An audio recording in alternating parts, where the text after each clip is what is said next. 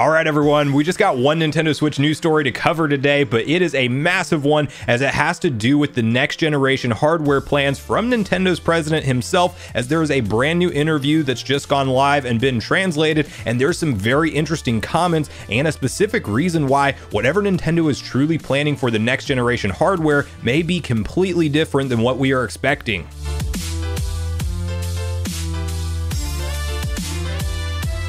What's up, Nation? If it's your first time on the channel, make sure you join Sunbro Nation by subscribing below, hit the like button on this video if you enjoy it today, and make sure you turn on your bell notification icon so you're kept up to date with all the newest gaming news. Now, as I mentioned, guys, we're just covering one massive story today. I was going to quickly mention Crunchyroll as well, as that app just surprise dropped. New media streaming app available on the Switch in the eShop, but I didn't have a ton to say about it, so I'm not going to do a whole news segment, but that's just a bonus news tidbit for you. And where is Netflix in the year of 2022 on the Switch? Nobody knows. We'll probably get it announced 6 or 7 years after the Switch has been out. So, you know, the next couple of years, look for a surprise Netflix app announcement. But that is not what we're talking about today. We are talking about all things next generation Switch, as we have a very recent interview that just went live with Nikkei from President Shintaro Furukawa himself, and he was specifically asked about Nintendo's next generation hardware plans, which of course you can always expect some PR speak and generalized answers, as Nintendo's not going to come out and say, oh yeah, 24, that's the year we're going to do a more powerful Switch. It's going to be called the Switch 2. Like, they're not going to give us information like that, obviously, at this point, but there's some very interesting takeaways from this interview that could suggest that one of two things: we're either going to see a much longer life cycle than normal for the base Switch, and we'll just kind of continue to get small incremental upgrades, which I'm almost leaning towards at this point, or two, we are going to get a true successor that nobody was expecting and that goes in a new, unique direction, and it might just not be a more powerful Switch. Nintendo could be planning something entirely new. And clearly, as we are now in the 5th full year of the Switch being sold on the market, there's a lot of conversation around the Switch needing a more powerful hardware revision of some sort, because you have to have the reality check that the PS5 and Series X are going to continue to have native games built for them, and Nintendo's going to have to completely be out of that conversation with their current level of hardware performance, as the Tegra X1 was manufactured in 2015, then sold in the Switch in 2017, and the hardware is just aging. Look at games like Hyrule Warriors Age of Calamity. That struggles to run things at a base level 30 frames per second. While there is some good news for the different tech that Nintendo can use, and we just talked about it on the channel yesterday with this whole AMD upscaling situation, and that may give us a little bit more life out of the current Switch chipset and actually being able to run at things like a solid 30 or 60 frames per second. But at some point in time, we will ultimately need new hardware. So to quickly kick off this conversation, just so we're all on the same page, let's hop over to VGC and read exactly what was said, and then have a discussion around what this really could mean for whatever the next generation Nintendo console could actually offer us in terms of functionality at the end of the day. Nintendo's president says Switch successor will need to offer a new experience. Furukawa says the company is constantly researching technology. Nintendo's president has discussed the company's approach to developing and launching new gaming hardware. Speaking with Nikkei interview paywall, Shintaro Furukawa said the successor to the Nintendo Switch must be able to offer consumers new forms of entertainment. Furukawa said that Nintendo doesn't have a specific time frame in mind for hardware development, rather it is constantly researching technology in a bid to create new experiences. The hardware and software development teams are in the same building, communicating closely and thinking about how we can propose new forms of entertainment, he said. In order to create a single piece of hardware, we have to do a lot of preparation several years in advance, so we are working without stopping. In the end, it doesn't even matter. That's not what he said. That's Linkin Park lyrics. Forgive me, but I had to do that for some reason. The deciding factor in whether or not to commercialize a product is whether it can create a new experience. Switch launched in March 2017, and Nintendo hopes the console still has another 4 years on the market. We always say that the Switch is in the middle of its life cycle, and since one piece of hardware can be used to play both stationary and portable games, we can offer a wide variety of software for this purpose, Furukawa said. The life cycle can still be extended.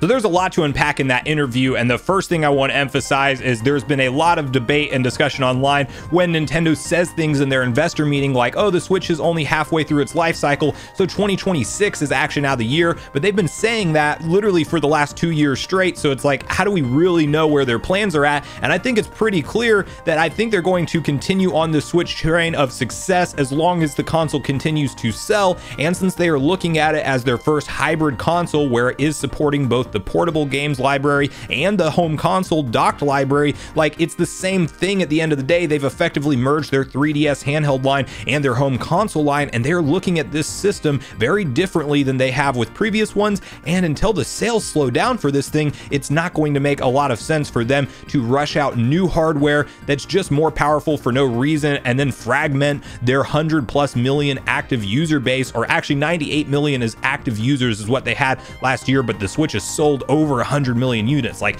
Nintendo has big time money opportunities on their hand, and they're not going to screw it up by just fragmenting the user base, not making it backwards compatible, having all the new games like Breath of the Wild 2, Metroid Prime 4, all that stuff just come out as a next gen exclusive. It's not time for them to do that yet, and that's pretty much what they're communicating here, in my opinion. It's also very interesting to think about a new technology experience is what they are focusing on delivering before doing something like a true next gen hardware release.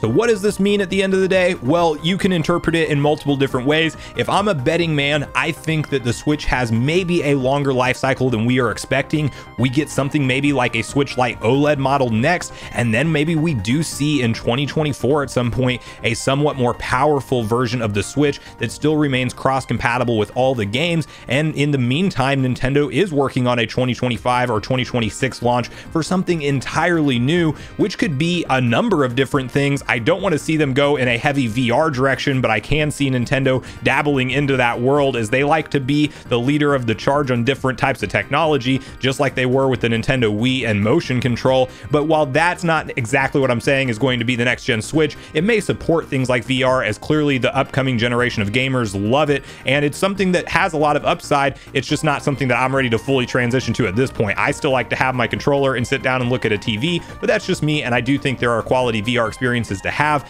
The thing that I really would love to see Nintendo do with their true next generation is something similar to what we saw with the 3DS and the Wii U in terms of gameplay, where you have something that is like a touch screen as a controller option, and you can get so creative with the different type of gameplay styles that form factor supports. Like, imagine having something maybe a little bit smaller than the Switch screen, maybe more akin to the Switch Lite, but something that you can hold in your hand that is roughly a 5 or 6 inch screen that you can look down and interact with, hopefully an OLED display that's very touch responsive, but then that's just your controller, and you still have a dockable system that you are running 4K games off of. And you know, when I went back and played Wind Waker HD and Twilight Princess HD recently for videos on the channel, it just stuck out to me how great of an idea the Wii U gamepad is. When I wanted to look down and see what direction Link was going to be taking in the dungeon, I had a live dungeon map and live inventory management right beneath it in my hands. And I definitely think that the Wii U was a stepping stone to just get to that technology level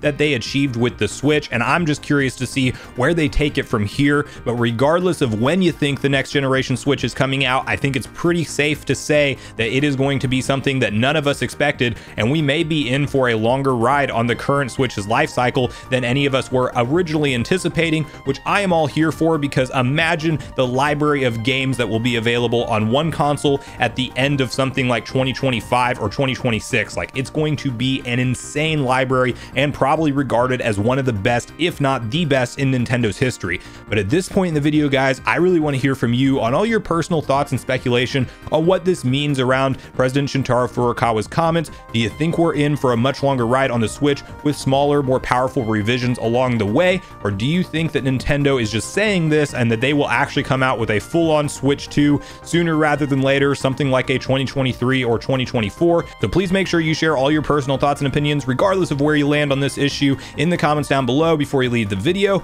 as I do look forward to getting a back and forth conversation started with you all around this topic. Make sure you check out yesterday's video where we discussed the 3DS and Wii U eShop shutdown situation, and also a very interesting tech discovery that could actually help current and future Switch games run better on the hardware. Also, make sure you like, subscribe, turn on your bell notification icon, and I will see you guys in the next video.